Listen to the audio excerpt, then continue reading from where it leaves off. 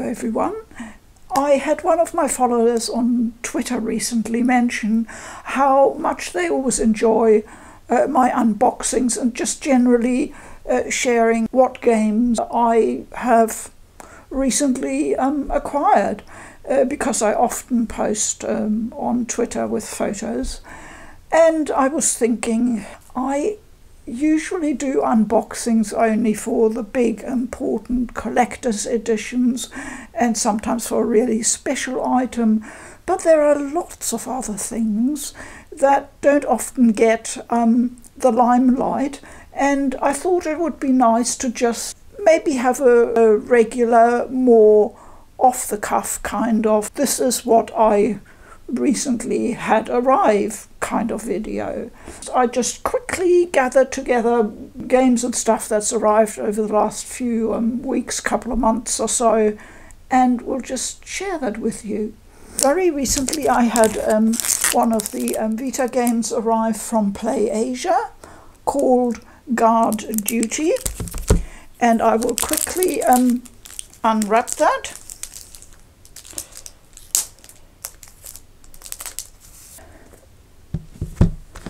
So that's the standard East Asia Soft limited edition, which they've done of a lot of Vita games. And if you know my older videos, you'll know I did a complete video just on the collection of limited editions I have from East Asia Soft via Play Asia. They always have a numbered certificate. So I'll just quickly tell you what Guard Duty is about. I'm quite looking forward to playing it. It should be a very light, humorous, entertaining game. Not very long, I think. Tondbert, loyal guard to the castle of Wrinklewood, has a lot to answer for. Under his watch, someone has snuck into the kingdom and kidnapped the princess. An event that will have consequences well into the future. 1,000 years later, humanity is on its last legs before being wiped out by an evil dark force. Join Agent Starborn to save the Earth and vanquish an evil that has been around for centuries. Discover how these two playable characters' fates are intertwined, and you might just save humanity in the process in this traditional point-and-click adventure game. They're always very tightly packed. We have the soundtrack and the game and the numbered certificate.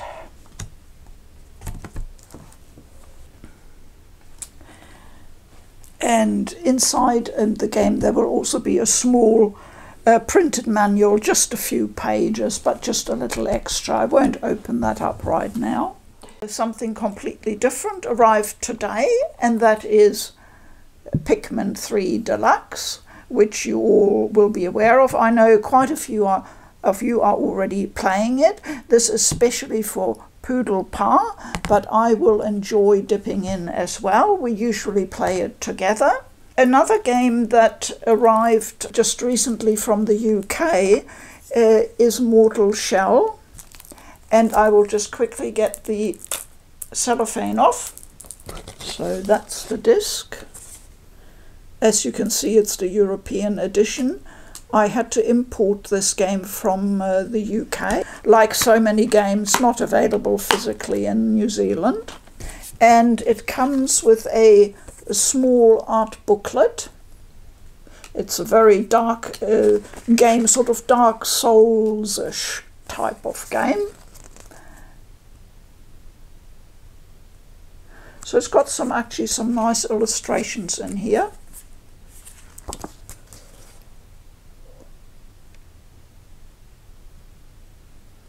I hadn't realised that.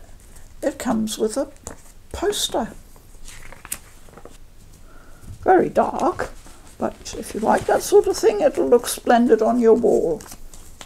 Now then, I sometimes hunt around for old PlayStation 2 games, RPGs that I've missed out on, and people on Twitter told me I had to get Radiata Stories. So I finally managed to find copy in reasonably good condition, and I'm very thrilled about that. It does have the manual with it, as it should, and that's really nice. So I'm looking forward to that, and I should be able to take some video footage when I play it. I also got a really special PlayStation 2 game, the original Romancing Saga. Now, most of you will know that I'm a big devoted fan of Romancing Saga. Of course, not many are available in the West, but I recently showed you my new PS Vita, the Saga Scarlet Grace edition, for which I have the Japanese game. There is a physical edition for Romancing Saga 3, or both 2 and 3 for the Switch available. I know that in Asia. Now, I couldn't remember whether I had shared with you that I have a Giraffe and Annika. I think I mentioned it in our weekly chat, but I don't think I showed you my copy. And it's a very nice, smaller, limited edition. I'll show you the game.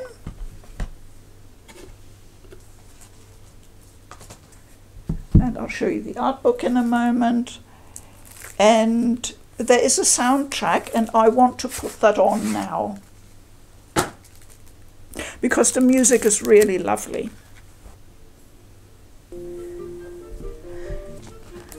I'll just show you the art book very quickly, because I've taken some video footage of the game while I was playing it. I'll be putting a bit of gameplay at the end of this video, with my commentary, of course, as usual, for a very sweet and quite lovely game that I would say is particularly suitable for children. Now, you all know that I'm playing 13 Sentinels at the moment, and I just wanted to show you that it came with a rather nice art book. Not a big one, but nicely printed on thick paper, with the with all the characters in it and their different stances.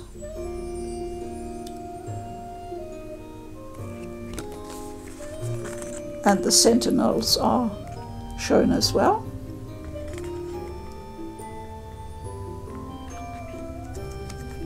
What else have we got? I have 2 Switch games. Now, this is unusual because, as you probably know, I don't collect physically for the Switch. I get most of my games digitally, but sometimes I decide to get them for, you know, whenever it's convenient or cheap or just comes my way. And that is Disgaea 1 and Labyrinth of Refrain. Now, both of these games I have got in different editions. I have Disgaea 1 in the PS4 edition. I also have the old PS1 game on the Vita. And I have Labyrinth of Refrain as well in the PS4 edition. Now, the reason why I got those Switch ones, which also came with the rather nice little art booklets, is that I think they're really well suited for handheld gameplay, and sometimes I just feel more like that than playing it on the big screen, on the big console, and I wanted to have that option because they're both really good games. So that's why I got them. Nisa had a special sale and I was able to get them there at a really good price, so I just grabbed them just to have that handheld option, which is so convenient on the Switch. The other day arrived a game that is really important to me. I know it will be, and that is Robotics Notes. So I'll just quickly get the cellophane off that now. And here it is. As far as I'm aware, it's simply the game, but bundled with there should be a small badge pin or enamel pin set or something like that in there. So I'm hoping it'll be nice. Let's have a look.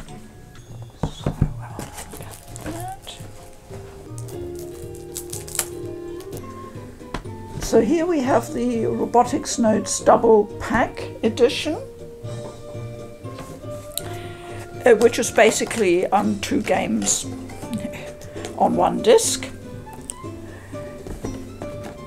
And it includes the main game, Robotics Notes, and a slightly minor game called Elite Dash. And here's the little box with the pin set, I hope. Have a look. Now that's a nice display. Let's have a quick look at the pins. So we managed to get the pins out of the box. We had to stop the video and restart because it was a bit tricky. They are proper pins in that you can have one of these fasteners on the back. You might recognize this character from Steins Gate. That's Dadu. He features in the Elite Dash in the second included game. The reason why I'm obviously really looking forward to this visual novel is that it's part of the science adventure series. Now, you all know how close to my heart Steins Gate is, continues to be, and that's of course the standout visual novel in the science adventure series, the really famous one, I suppose. And of course Chaos Child is also part of that series, and you'll remember I did a video on that. I'm very keen to dive into the world of Robotics Notes. I think it's also available as an anime, but some people have opinions about how good or bad it is, so I haven't watched it, so I can't comment on that. I just noticed that I forgot to show you something for Giraffe and Annika, and that is it comes with a really cute set of little cloth, I don't know what they're called, you could sew them on, I suppose. But they're absolutely adorable. I don't know whether that comes through on the picture there.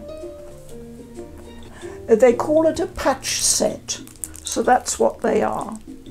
You will recognize these little characters in the video footage I'm showing at the end here of the game. There's only one that I haven't done yet, and that is a bit of a naughty game. So I'm not going to show you much at all. It's called Moero Crystal H, and I'll just get it out of its cellophane wrap. It came with a little bonus mini case that can hold a cartridge. So this is the limited edition of Moero Crystal H, which I got from Play Asia. As you can see, it's a Switch game.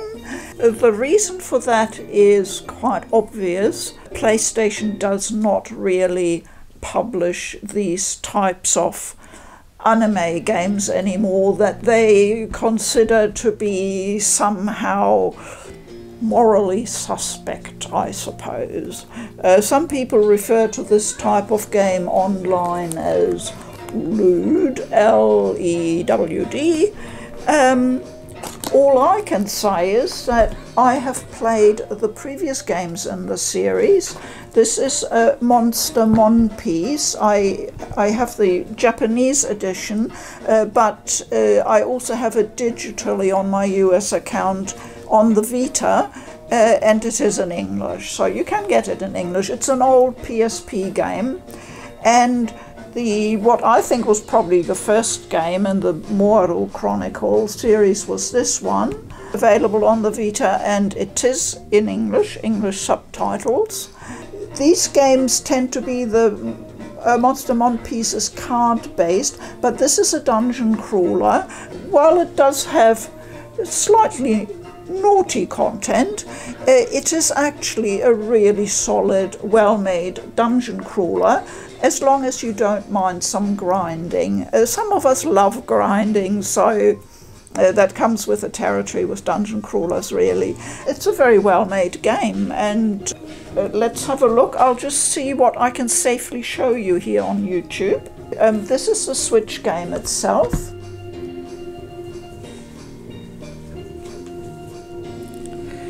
There's a sticker set included of some of the monster girls, which I won't show you in close-up. The thing is, it's a Japanese game, and they tend to do things just over the top with really quite outrageous humour, and that's what for me always saves the day. A naughty game in itself would have no particular interest for me. It's really the humour I like, and the dungeon crawling, and the characters, you know, they're quite good. It also comes with an art book, the Art of Moero Crystal Age. That is actually quite a well-printed book. It has thick paper and good print, so this is actually rather nice.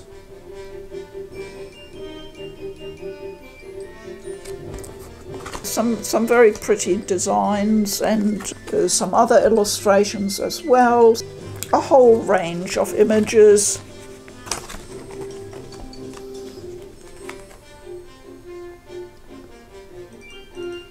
I've occasionally in the past have had people come to the channel who object to this sort of thing. All I can say is I've never allowed anyone to impose their own moral values on me, nor would I ever do that to anyone else. And if people don't like what I play, you're not obliged to like it, then my channel is probably not the right channel for you. I felt I just had to make that clear. So I think we really have covered everything now. Gosh, that was quite a lot in the end, wasn't it? I'm surprised. But deliveries are finally coming through again. There have been an awful lot of delays due to the pandemic situation, and for many months I hardly got anything, so I'm quite happy to have got a bit of a landslide now. I hope you enjoyed this little update. If you'd like me to continue doing it, just let me know as usual in our weekly chat. Thank you for watching. Please keep well. I'm Food for Dogs. Bye bye.